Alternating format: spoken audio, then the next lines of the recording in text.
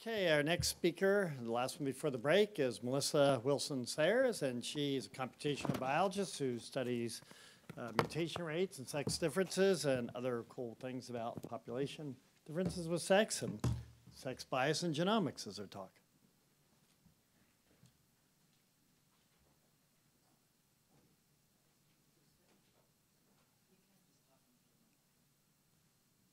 Okay. Yeah, we'll see if I can stand still. Great. Okay. So yes, I'm trained as a mathematician, and every single day. Oh, wow! Haven't touched anything. Oh, he's good. Yeah, no, I didn't touch it. It's all right. It's like slide roulette. I'll get there eventually. And every single day, biology is fascinating to me. And so I'm really thrilled to be here with you all today, and hopefully we have time for questions. I'm affiliated with the Center for Evolution and Medicine at Arizona State University. So I am an evolutionary and population geneticist, and I am interested in sex differences, but I come at it from how does understanding evolution and genetics then inform sex differences? Great. Okay, so we'll go over sex chromosomes, alignments, and then why I think evolution is actually important for our alignment and then our understanding of sex differences. So we talk about a lot of different things in here. We talk about genetics, we talk about the genetic differences, we talk about gonadal differences, so in hormones and organization and activation. And we also, gender is important here, but they are distinct. And I think one of the great things about the center is that there's discussion of all of those things, and there's overlap and interplay. And mainly, I'm interested in the genetic sex differences. We're getting into some of these the gonadal hormones and gender, but I just wanted to be clear that I'm mainly talking about genetic differences. So I thought we could start with death and go up from there, right? So leading causes of death, according to the Center for Disease Control. So what's the leading cause of death for men? Anyone? Heart disease, right? What about leading cause of death for women? Heart disease also. You are an excellent and brilliant audience. But as has been talked about, most of the embryonic stem cell lines, most of the stem cell lines in general, most of the clinical research has been done in men, and particularly men of European descent. And so we know a lot about heart disease in white men, and we know a lot less about heart disease and symptoms and treatments in women. And we know that they differ, right? Okay, and so number two for everyone, so if that hamburger that you had for lunch is not going to kill you, then cancer, probably from the carcinogens in the meat, is going to get you. Number three is where we start to differ. So stroke is the third leading cause of death for women, and in fact, it kills 2% more, which at this rate is pretty high. And I'm certain that this has nothing at all to do with the third leading cause of death for men, which is unintentional injuries, killing more people, in fact, than stroke. It's number 6 for women, about half the rate, so we know there are behavioral differences in humans. Number 4 for everyone is chronic lower respiratory disease, which doesn't get a lot of attention. And number 5, which is Alzheimer's disease. And Alzheimer's doesn't actually show up until number 8 for men. And you may be hearing a little bit about Alzheimer's today, but if not, I wanted to point out that we typically think of Alzheimer's as a disease of aging, but even when you do age correction, you still see that women are getting Alzheimer's disease at a higher rate than men. So we know that there are some sex differences here. And it may be due to societal gender differences, it may be due to socioeconomic status in interacting with the genetics that we have. But with all of this, there's this like glaring elephant in the room that we have XX and XY, and the X chromosome is only reported in about 33% of genome-wide association studies. This doesn't even mean that they actually analyzed the X chromosome. It just means that in their GWAS results, they said, oh yeah, we also aligned to the X chromosome. In many cases, in many papers I'll go through, and I can't find anything about the sex chromosomes. The Y chromosome, in fact, is even more ignored, that poor thing. So what about sex chromosomes? I want to go over evolution of them briefly and why I think it's important. So we've heard actually already today about how important X and Y are in sex differences in different diseases, but how did they get there? Why do we even have X and Y chromosomes? X and Y are shared across mammals, and in fact, not even all mammals. But but not all species even have genetic sex determination. Not all species have chromosomal sex determination. Sex can be determined by environment. It can be determined by hormones. It can be determined by temperature. Or you may not even have separate sexes. We have these wonderful whip-tailed lizards in Arizona that are all parthenogenic. They're all females. So here's a karyotype of humans, so a picture of our chromosomes, and you typically get one copy from genetic mom and one copy from genetic dad. I try to use the word typical because I don't know which one of us is normal, but typically genetic females have 2 copies of the X, and typically genetic males have an X and a Y. These chromosomes used to be indistinguishable from each other. They were a pair of homologous autosomes. They could recombine over their entire length about 160 million years ago. How do we know that? We know that because monotreme mammals, the egg-laying mammals, they do have males and females. They have a multi-X, multi-Y sex determination system, but their X's and Y's are not homologous to ours. They're independently derived. So our XY system is shared with the marsupials, the pouched mammals. And over the last 160 million years, the X has retained a lot of its gene content, and as I'll mention briefly, even gained a chunk of genes. It has about 155 million sites and 1,100 genes, and the Y chromosome has lost a lot of gene content. It's also gained a little bit of gene content, but largely there's about 27 unique genes on the Y chromosome. Some of those might have multiple copies. Some might have 76 copies, but really just 27 unique genes on the human Y chromosome. I maybe will stick up for it a little bit. I don't think it's entirely as worthless as we might like to joke. But one thing that's really interesting is that in the absence of XY recombination, the Y has lost 90% of the genes it used to share with the X. That's a lot of content. And as we've heard and as we'll continue to hear, dosage is critical. For a lot of genes, dosage can be the difference between viability and inviability. And in particular, for whole chromosomes, aneuploidy, having a single copy of a chromosome is typically not compatible with life. And yet, many people in this room have a single copy of the X chromosome and seem to be perfectly compatible with life. So how did they become so different?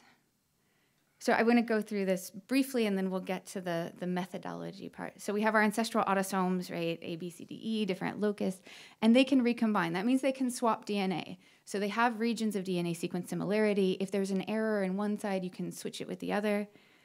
And at some point, we think there's sex-determining region of the Y. It was also called TDF, testes determining factor. And it's not a gene yet, it's just an allele. It's just a variant of a gene, and individuals who inherit the variant of this gene, SRY, will go on to develop testes and make sperm, and individuals who don't inherit this variant will go on to make ovaries and eggs. And you can have just allelic sex determination. This occurs in other species. We've observed allelic sex determination. We don't have separate sex chromosomes yet. But if something comes along, like a sexually antagonistic allele, this is one theory, there's some other theories, but this is one theory that has some support for it. If there's a sexually antagonistic allele, so in this case, an allele that is beneficial, it has to both be beneficial for testis havers and harmful for ovary havers. So if it's both of those things, then if something happens like an inversion that keeps that thing that's good for testes havers with testes havers and out of ovary havers, it can sweep through the population. And so now you've had this inversion. These are separate genes now. They can't recombine. It's not a duplication event because now you don't have double copies of them in the genome. We call them gametologs sometimes because it's a really unique way of becoming separate genes. But now we've lost the ability to recombine. So you get X-specific, Y-specific genes, and in the absence of recombination on the Y chromosome, you can accumulate mutations, you can accumulate deleterious mutations, deletions, also insertions. And over time, oh yeah, and there's more than one inversion. I'll be here all night, don't worry. So we have our first inversion, our second inversion. And now we have separate groups of genes. We have some groups of genes that are more similar to each other because they quit recombining more recently. And we have sets of genes that are more differentiated from each other because they stopped recombining a long time ago. And because we're pretty unique, our X chromosome has maintained its gene order for millions of years, actually. The gene order between humans and elephants is largely conserved. Mice and rats, invert everything. They are very wonky and wonderful, I mean, but also weird. But here's a picture of the human X chromosome from the short arm to the long arm. And what Bruce Long and David Page reported in 1999 is that they found 4 clusters of XY gene pairs. And on the y-axis here, what they're just showing is just how similar are X and Y.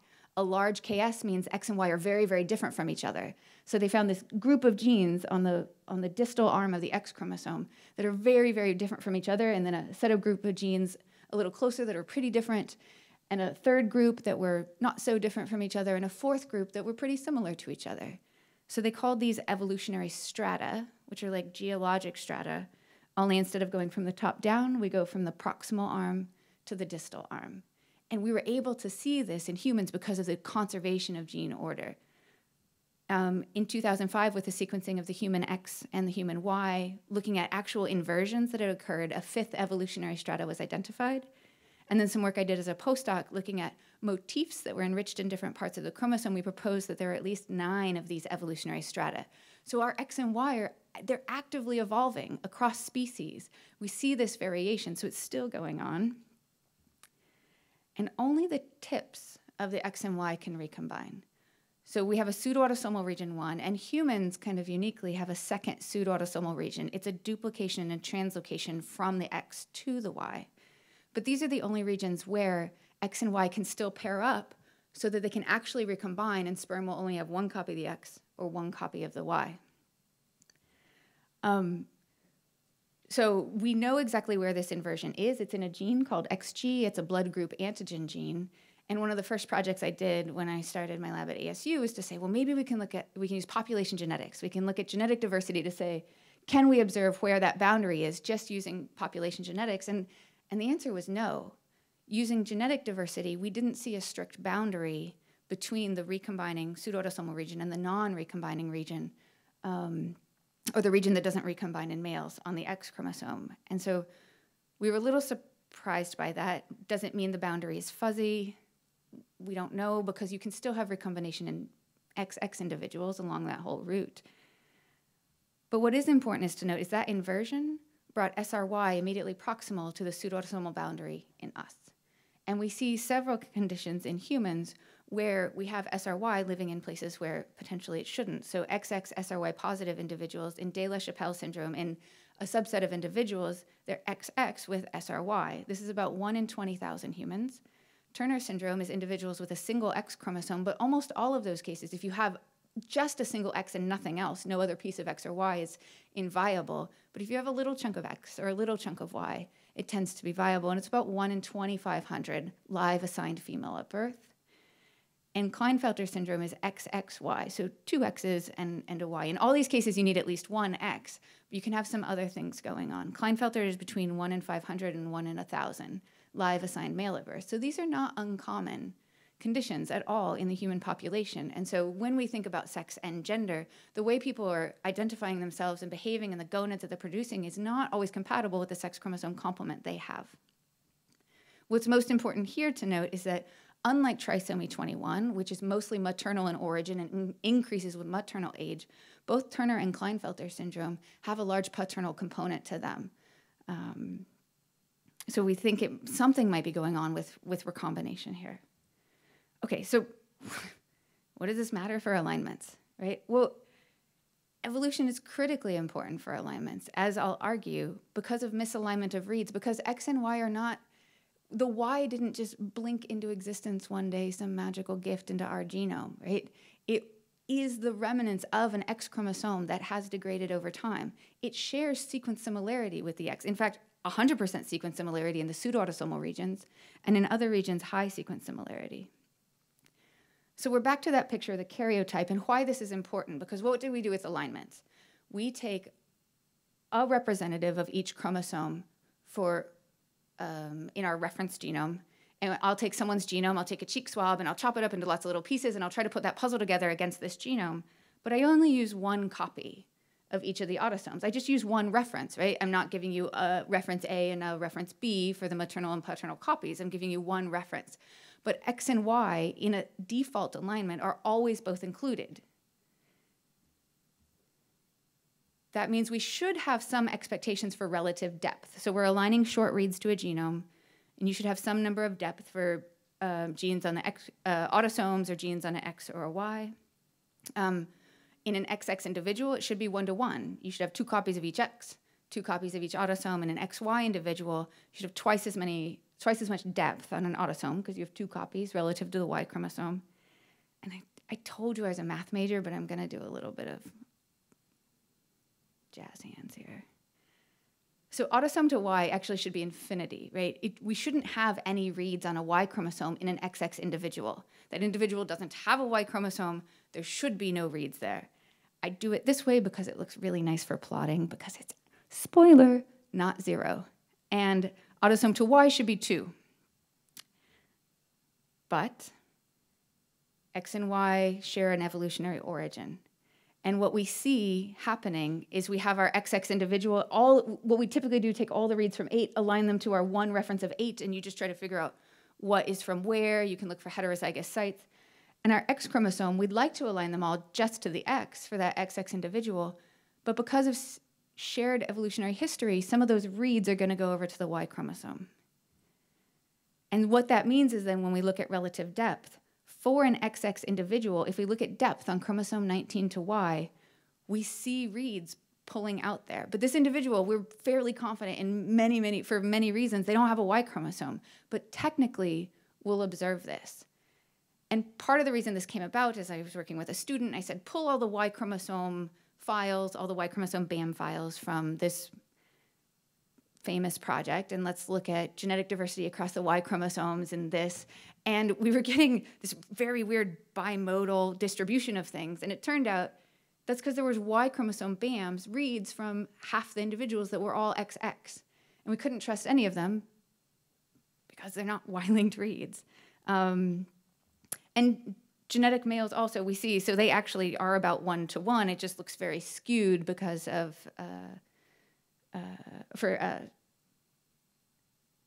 they're close to 2-to-1 here. Sorry, XX individuals are close to 1-to-1, but it looks a little skewed because we're getting not a lot of reads on the Y chromosome, but enough to make a difference. So it turns out this is a problem for everything you do. It's a problem for exome capture, it's a problem for low coverage whole genome, it's a problem for high coverage whole genome. If you are doing sequencing, which is what we do now, this is a problem for you if you're working with species with sex chromosomes. But the thing is, there's not a hard and fast rule, so it actually depends on the kind of sequencing you're looking at. Exome capture is just looking at exonic regions largely, and maybe a little bits on the end. And the read depth on X versus autosome or Y versus autosome is not exactly the same depending on the technology. But the point being that it's always there. So we always get that as a problem. So what does it mean? It means that you can get invited to a hackathon where you get to spend 3 days working with a group of people. I don't know if, I was told there's a lot of students in the audience, undergraduates, graduate students. I don't get to spend 3 days just doing research, just ignoring emails, ignoring everything else. But here we got to spend 3 days working with a team, trying to develop a computational solution to this problem. And we came from all over, people who worked on humans, people who worked on plants, people who worked in single cell, and we discussed the problem and we came up with this solution, XY align. A year later, we're actually finishing everything and getting it up.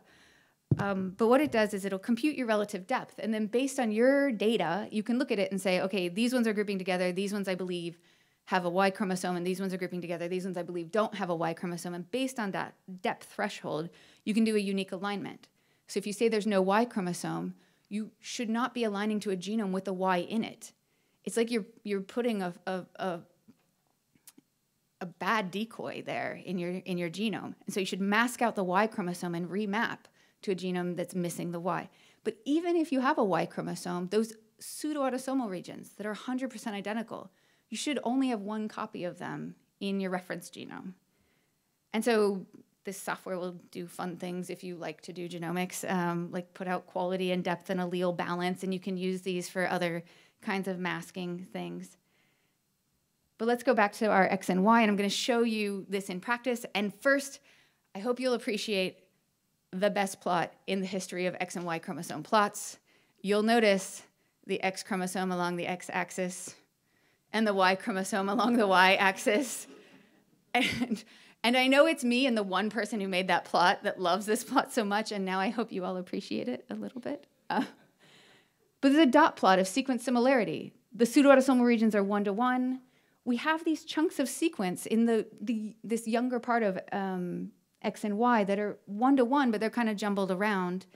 And just to make things fun, because why would biology not keep us on our toes? Humans have an X transposed region that's human specific, it's not even shared with chimpanzees, and it's more than 95% identical between the X and the Y chromosome. This region got a lot of play for a little bit because it has a gene expressed in the brain, and oh gosh, humans have a duplication of a gene expressed in the brain. This is what makes us not chimps. I mean, no, but it got the X chromosome a little bit of emphasis in the public media for about 5 minutes. So there's these regions, pseudoautosomal X transposed region, and if we look, this is this dot plot, this is read depth, and the thing I want you to take home is that pseudoautosomal region is just, it's not fitting with the depth of the rest of the X, and then it's gonna look like a little hump, and then there's this teeny pseudoautosomal region 2, and if I knew how to make GIFs, I would have made one, but instead you're just gonna bear with me going forward and back. So if we do alignment the way that I think we should be doing it, we're gonna get the pseudoautosomal region not quite getting up to the rest of the X chromosome. I'm troubleshooting that still, but getting a lot better. And the X transposed region, if we look at that, it goes from being a little pot belly to being where it should be. And this teeny pseudoautosomal region is getting better. There's a lot of little windows on there that we can't see very clearly, but that we are improving read depth on. And the other is map quality. So this is how much do we trust it. And in genomics, we filter out regions with low map quality a lot. And here, we'd just completely filter out the pseudoautosomal region 1. We'd filter out the X transposed region because what the quality is one of the things quality says is how likely is this read to map identically somewhere else in the genome? And if we've given it 2 identical regions to map to, it will map 100% to 2 different regions. And we just won't look at it. And if we haven't actually looked at our data or thought about the biology or evolution, we're just gonna miss that completely in our genomics. When you're running through 22 autosomes, X and Y and mitochondrial DNA, why care about 5% of the genome, really? I mean, it's not like there's any missing heritability there, any sex differences, or, oh. Okay, so, but we can fix the quality, especially in these regions. And this is just a take-home. So this is read balance, and just think about it. These are all reads from our XX individual on the Y chromosome. So this is a Y chromosome sucking up reads that should go elsewhere in the genome, because this individual doesn't have a Y. We have every indication to believe this individual doesn't have a Y, and yet we're getting all of these reads mapping to the Y chromosome. I have a couple more minutes, then time for questions. Perfect. So just this, it's not just a problem for DNA, it's a problem for RNA. So this is some other work from my lab. I just want to highlight, I spent 2 semesters learning microarray analysis when I was in graduate school, because that's what everyone was going to be doing forever. And but microarrays even had this problem where the probes were not always developed to be X and Y specific. They were designed based on the reference genome, and so we had to go in to the probe sets originally and filter out X and Y specific probe sets. And the fact is, we haven't gotten over that. RNA-seq is susceptible to the same problems. And so we've done just looking at FPKM, fragments per kilobase a million maps read, in females versus males, and look at just genetic differences. This is in the blood. And when we do a sex-specific reference, we identify many more genes as being sex differentially expressed. So that's pretty exciting. And I'm going to show you the top hits as being most differentially expressed if we use a sex-specific reference versus a default reference. And you'll say, congratulations, doctor, you have figured out that XY individuals have Y-linked genes expressed, and XX individuals do not. And I will tell you that everyone else who's done this before thought that they weren't differentially expressed. And that's really critical. If we think about X and Y-linked gene pairs, where sometimes they have shared function, sometimes the Y-linked genes have developed a new function. We see this in TSPX and TSPY in liver cancer specifically. The X and the Y-linked gene pair have diverged significantly in form and function, and there may actually be sex differences in those gametologs that are leading to some of the sex differences in the disease. So we can use this for mapping. We can look at trisomies, monosomies, all of this. The software is available. Just please don't publish it without us. It'd be sad, Panda. And thanks to everyone in the lab, to some of the funding we've had, and thank you all for being here.